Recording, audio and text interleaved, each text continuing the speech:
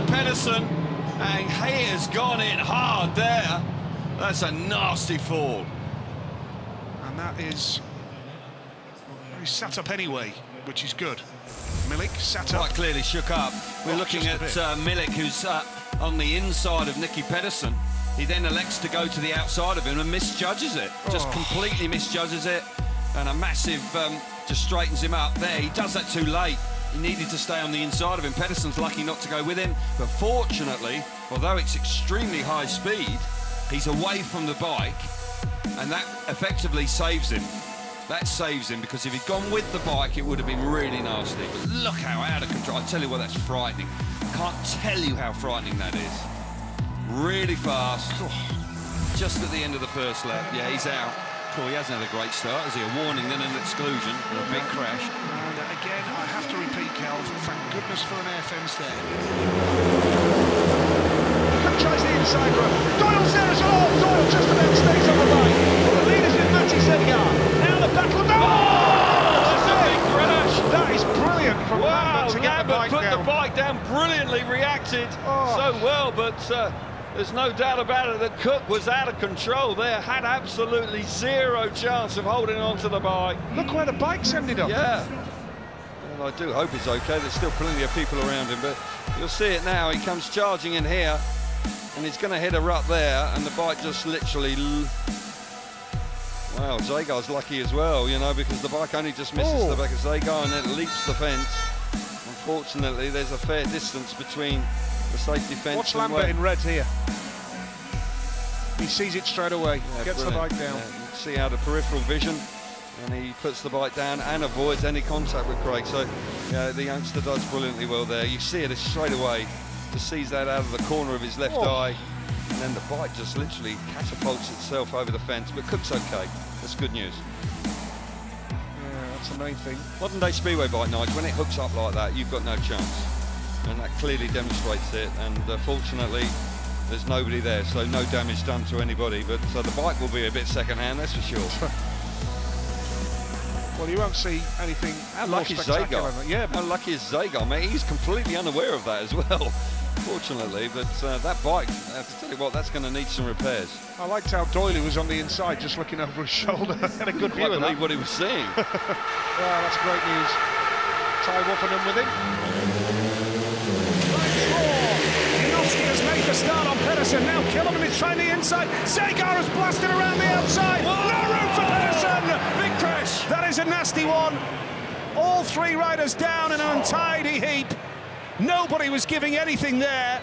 There's no way anybody was ever going to give way. And, well, Zagar was sat up, which is encouraging and has been spoken to.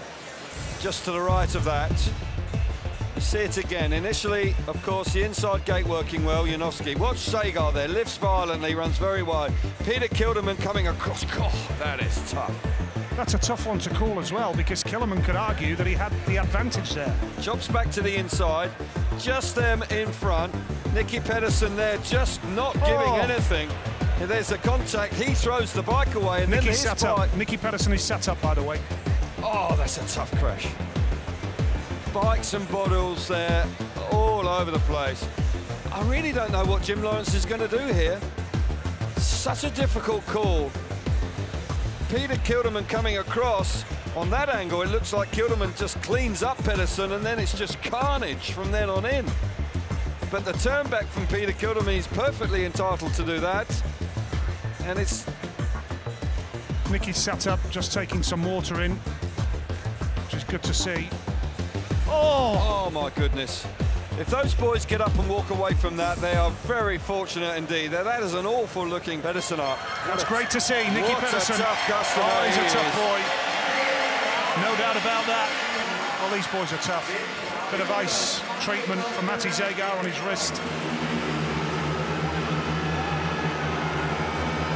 Pedersen has a lead. Look at Doyle and Zagar! Oh! Big crash. Big crash down the back straight going into turn 3. Well, let's hope they're going to be okay, these boys. Fingers crossed for the boys here. Well, they just really winded on here. No room there. Nicky goes down. Matty can't avoid him. His front wheel's taken away by Doyle coming up the inside, Nigel. So Doyle's... Clips him there, goes straight down. Doyle, and then Zagar's got no choice as well. It was a really, really tough move from Doyle. Doyle's alongside there, a little bit of contact with Zagar, but he just wipes out. And no surprise to see the exclusion light of Doyle go on. Doyle, unfortunately, just a little bit overeager there. Shame. You can see that the helmet has taken a massive brunt. He wears a very good make-of helmet. Fantastic to see Pedersen up. Brilliant. The Zagar now coming out of the middle placenta. They're warming his bikes up. Well, that's good news. Looks like he's going to be able to take his place in the rerun, which is a miracle. Let's do that. Tries the outside run again down the back straight into the room. No! He's gone down! Oh, no! Crash! Oh, dear. Well. Let's hope the boys are going to be okay here, because that was a big one. Freddie Lindgren trying desperately to get out of the way. Let's have a look at this. Is that too hard? Is that too hard for Mikkelsen? I'll tell you what, Freddie Lindgren. Oh, frick. Whoa, nasty crash. I'll tell you what, that is a minor miracle that they've all got up. I tell you, Mikkelsen's hard on Dudek there. He is very hard on him. Wow. Bikes and bodies everywhere. What a spectacular crash. And Max Frick is still being attended to. I think he's holding his wrist, Max Frick. This is a big decision for the referee. It is now, yeah. Because Mikkelsen moves over there, just there, and basically leaves him with nowhere to go. See, I'm not quite sure which way the ref's going to go there, but I don't like that move there. It just gives him a nudge there when he's alongside him. He knows he's there. He must have had an idea he's there. Freddie Lindgren picks the front wheel up. No.